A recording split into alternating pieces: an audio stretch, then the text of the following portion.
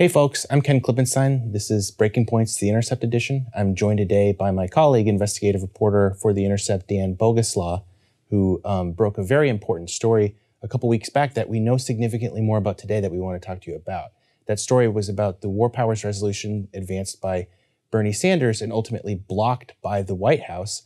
What we know now that we didn't know then was a lot of what was going on behind the scenes in Congress, how this story came to pass, how that resolution was killed, what its current status is, which we're talking with Dan about today. And what's really interesting about all this to me is the fact that Dan really caused this entire firestorm to take place by just walking up to Senator Sanders, asking him about the status of that legislation. Sanders made a comment saying, yes, I have the votes for it. We're going to go ahead and pursue it.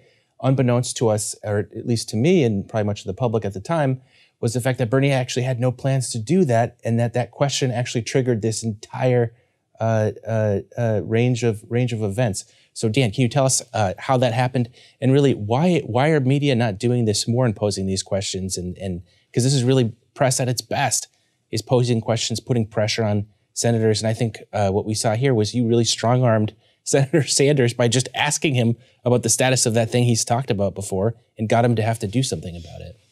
Yeah, well, I think that, a lot of what you see with congressional reporting is this sort of horse race to break small crumbs of news, to beat out other large news outlets for, information is probably going to come out in one respect, one way or another.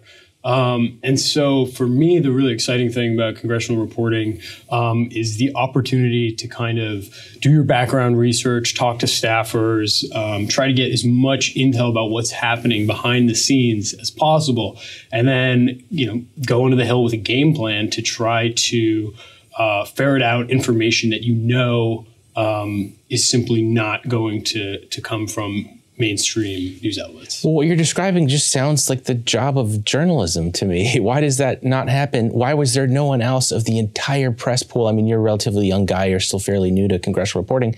Why were you the first person to walk up to him? My understanding from our conversations offset was that the senator was just standing there and you thought, hey, well, here's an important question. I'll just ask him it. Why did no one else do that? It's shocking, when you're in there and you see, U.S. senators walking by and you have these journalists waiting in the wings, and sometimes they'll just let a senator walk right by them because they're sort of waiting to pounce on appropriations chair for spending bill, or foreign relations chair if there's a foreign policy debate leading the news cycle. But really what you see is just these competing factions to break news that's going to come out one way or another. And critical pieces of legislation like a bill like the Yemen War Powers Resolution, which is taking power away from the president and trying to create some mode of accountability for another nation which has been waging a war that has led millions to the brink of starvation. There's no there's no appetite, there's no appeal if that's not running the news cycle, and so these critical issues just get completely pushed to the wayside. And it's, I do think it's a sort of abdication of responsibility for reporters. At the same time, I think the incentive structure for corporate media is such that, they're all trying to beat one another out for their editors to break that crumb, that kernel of news before everyone else. So, how much of this is political? Because I know that it's very clear that the White House didn't want the War Powers Resolution to pass. And just to give folks a sense of what that is, you alluded to it before, it's basically making it so that Congress has say in what the White House decides with regard to military conflicts, wars that we become engaged with, which to me is like so uncontroversial. I mean, this was the whole point of the Constitution: is the president is not a king. We're going to have checks and balances. We're going to have different.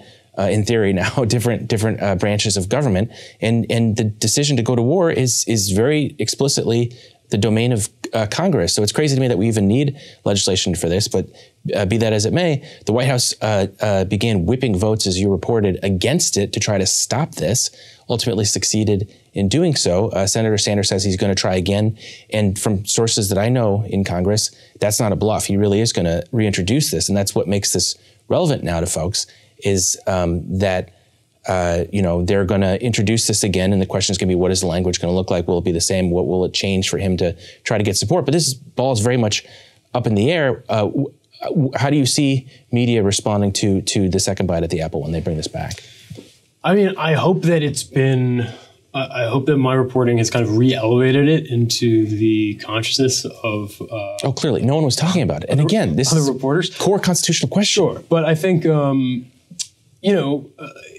White House basically said, we don't want to deal with this. We don't want this in the news cycle. We have other priorities. And it's shocking given the fact that, Saudi leadership has walked all over the Biden administration. Humiliated They've them. done Lucy in the football over and over again. And this is one more instance. I mean, this had bipartisan buy-in. You had senators and representatives from both parties saying, this is the least we can do to pull,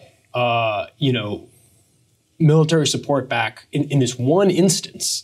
And the Biden administration said that's too much. That's ceding too much control. Despite the fact that it's been clear over and over and over again that Saudi Arabia has no intention of acting in good faith and negotiating in good faith, with the U.S. Yeah, that's something we've covered pretty extensively here at The Intercept. Another issue that media doesn't like to touch, and I can speculate as to why, but the reality is the administration is getting walked all over. They're making oil production decisions that just fly in the face of not just norms in the past, but specifically what the administration is asking for. And so you would think that this would be a layup. Now, that's to say nothing. The fact that the White House itself has said that there are going to be, quote, consequences. You reported in your story that the Senate Foreign Relations Chair, very powerful figure, Senator Bob Menendez, said that we were going to stop military support. Here's a prime opportunity to go ahead and do that, uphold one of the core components of the Constitution on an issue that I got to say is really bipartisan. I know a lot of conservatives in the military and in the national security world, not to mention just ordinary people, that are, completely on our side in terms of being very opposed to this war and our involvement in this war, which, as you said, has had a devastating and just profound humanitarian effect. Millions of people food insecure, going hungry, thousands of children maimed, as the UN pointed out last week. So this just seems like a layup. Why is the White House whipping against it? And why are Senate Democrats not standing behind Sanders in this proposal? Well, I think, when the White House calls you up and tells you to do something, people often do it. I mean, I've had the White House call me up and tell me not to run a story, and I revel in telling them, no, I'm going to run with the story. Is this why media doesn't ask these things and put these things and put these things on the agenda? I mean, I think there is an extension of that logic. I mean, you see these reporters forming these really cozy relationships with senators. There's no aggression, there's no hostility. You see their body language when they approach senators, the total reverence and willingness to take, no comment for an answer instead of, or are they just like starstruck? This is so interesting to hear this perspective. Yeah, I mean, it's shocking to me. I mean, these people are supposed to be representing Americans. They're supposed to be working for us. And so the notion that, and they work tirelessly to build these protections, these senses of awe and fear and grandeur. And if you have the privilege of being accredited press and you have the ability to push them on obvious conflicts of interests or push them on moments where they are prioritizing their donors or their political fortunes above the interests of the American people, and you don't take those opportunities, I mean, it's shocking to me. I mean, there's so few people who have that type of access, and to be cowed by these people who are public servants is never ceases to amaze me. Yeah, it's incredible. Changing gears for just a minute, you more recently had a story on a piece of legislation before Congress now that would put protections in place for journalists that report on classified information to protect them from being subpoenaed by courts under various conditions. And that, again, sounds like something that's pretty uncontroversial to me in terms of maybe in Washington, maybe it's controversial, but across the country, I would imagine most people would be open to something like that. You had heard through your sources that Senator Grassley had a role alongside Senator Cotton in stopping that piece of legislation from advancing. You just walked up to him, just like the Sanders War Powers example, put the question to him, and he more or less copped to it. So once again, I ask you, why are you the one doing these things? Why aren't other reporters? I picture them being a little more evasive and clever about dodging these things, and they just aren't. Well, I think there's different spreads. I mean, there's different overarching pressures that these reporters face from the corporate structure of their outlets. I think some are much more egregious and provide far less flexibility than others.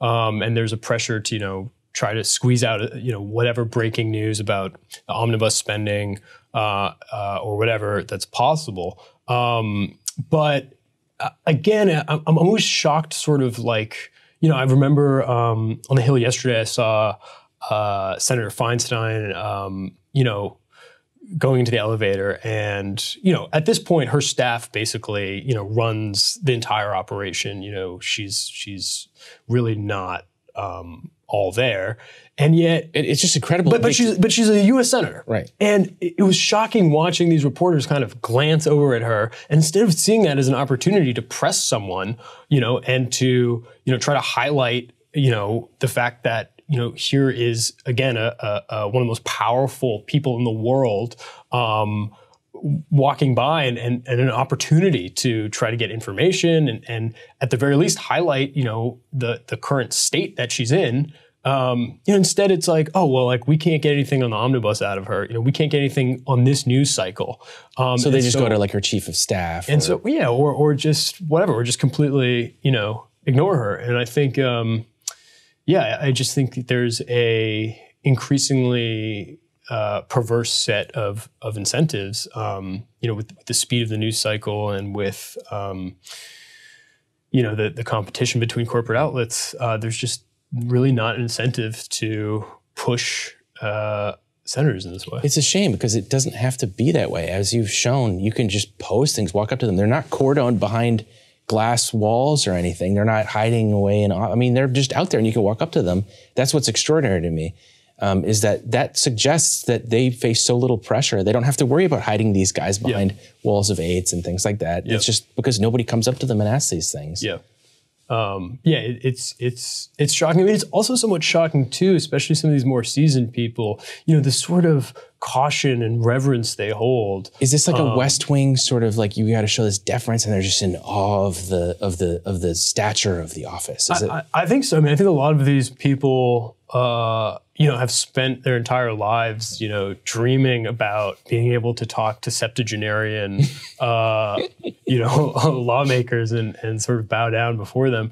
But I think that, there is this conditioning then that happens. There's conditioning, there's tremendous conditioning to try to make it seem like these people can't be held accountable ever, and that these people don't even work for us, and that they are intransigent and they know exactly what is going on. They know exactly what they're saying at all times. And, a lot of them have no idea about their policy portfolios, Right. And so if you push them on that, that's their job. Right. That is what, that is what they were elected to do. And so they have a responsibility to answer your questions.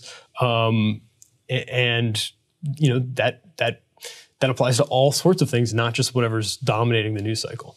Okay, well, this is a really helpful and insightful look at, I think, why congressional reporting doesn't produce what people really need and what would be very interesting.